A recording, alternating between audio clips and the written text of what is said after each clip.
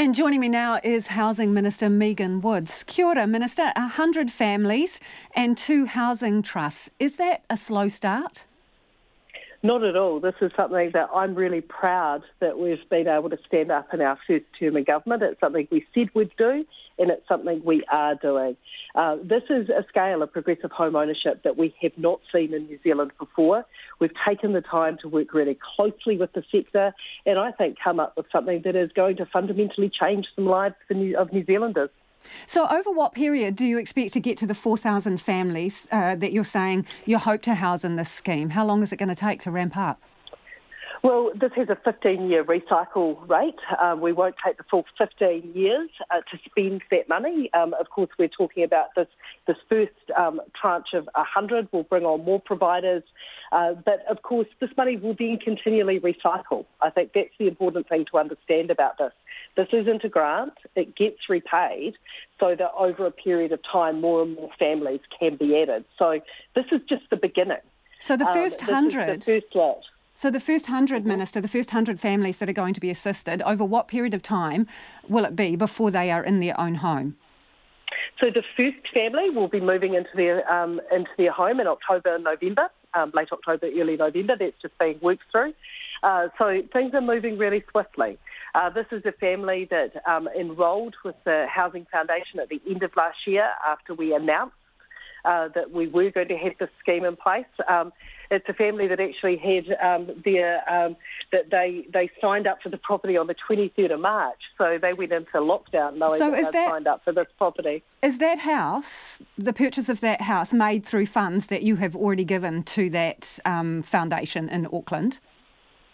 Through this fund, through the allocation that we've given them from the Progressive Home Ownership account, the funding that was announced today, the new funding of that $400 million fund. Yeah, so that's one family this year. How long before those 100 families? What's the goal here?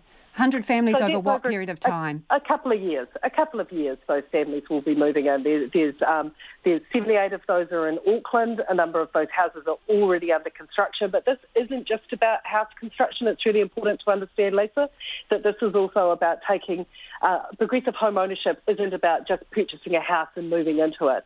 It's about often agencies working with a family, clearing debt, getting them into a position where they are actually able to get the commercial bank loan that is part of how they get into the home. So there is a bit of a journey and a pathway that needs to be gone on with these families. So over the next couple of years, we'll see those 100 families move in, and then, of course, more and more will be brought on. OK, so that's 50 a year then, as you've just stated it there. No, 50 a year, and you're aiming to get to 4,000. When do you ramp it up? For the first 2 years, that's Lisa, what you're saying? Lisa, no, I'm not saying it's 50 a year. What I'm saying, the first 2 that we announced today have 100 identified over the next couple of years. We'll bring on other providers that also will be getting people into houses over that time frame. So I wouldn't like you to try and extrapolate that number out from that. So when do you expect to announce new providers? Oh, look, we'll be doing that really soon. We're working before the election? A number of providers. I'm not sure there'll be any more before the election, but we're continuing to work through with providers. The whole way in which we've designed this policy has been, an element of it has been co-design with community housing providers who have built up a huge amount of intellectual property in this area over the years and have been doing this at a small scale. What we're seeing and what you're hearing really strongly from the sector, and certainly we're hearing, is this gives them a scale and a certainty that they've never had before in their ability to plan. And then, of course, the third element of this will come on in a couple of years, which is where we have direct provision through Kāinga Ora for a lighter touch provision around this. OK, so you want these, your preference is for the houses purchased to be new builds. So where are the houses coming from? Because everybody knows the problems you've had with Kiwi Build and construction. Look, we are a government that builds houses. I'm going to point you towards our record on building public housing through Kāinga Ora. Kiwi Build, how many Kiwi Builds? Well, let's start with that as a record. How many Kiwi Builds so far? Look, Lisa, I think anyone can, at any given day, can have a look on a website and see. I'm asking you, Minister, can you just furnish us with a number? 400. Right. We've built around 400, But what I'm saying is you're saying you're challenging our ability to build houses. What I'm pointing you to is the fact that we have built more public houses than any government in a generation. We are a government that builds houses. We're working really closely with the sector. The house that the first family is moving into is nearly completed in its construction. And that is the important point. We are changing lives by getting people into home ownership. You want to get 4,000 families into homes and you want them to be new builds. You've just told me that you've done about 400 Kiwi build homes. There are constraints on labour, land and other issues that constrict supply. So I'm just curious where the 4,000 new houses are coming from. So, Lisa, not all the houses will be coming through Kiwi Build. And the fact that... no, I'm not suggesting that, Minister. I'm talking about pressure on housing. That shows us what pressure there is on building. There's building constraints. Well, no, look, what I'd like to point to is actually this couldn't come at a better time for the residential construction industry, that actually what we're hearing is the concerns that the residential construction sector have about their pipeline of work sort of 3-4 months out from now.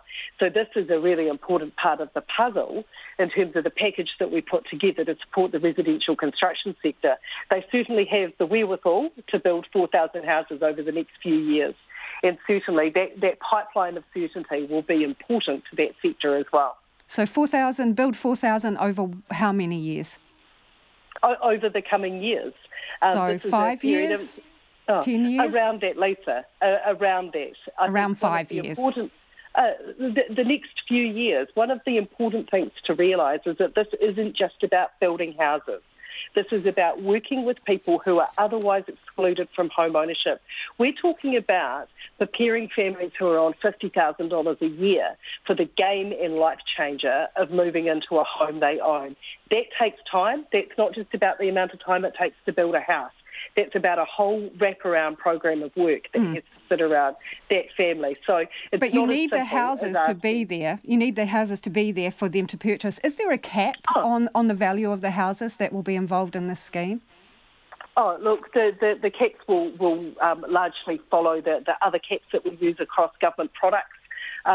Across government, so that varies from place to place. So obviously there's differences around place, around the first home loan caps, around the Kiwi Build caps, those kind of things. But, I mean, we're talking about people getting into first homes. Their ability to borrow is in itself a bit of a cap in terms of, even with a progressive home ownership element in there. But we're talking about modest, affordable first homes to get people into. Appreciate you joining us this evening. That is the Housing Minister, Megan Woods.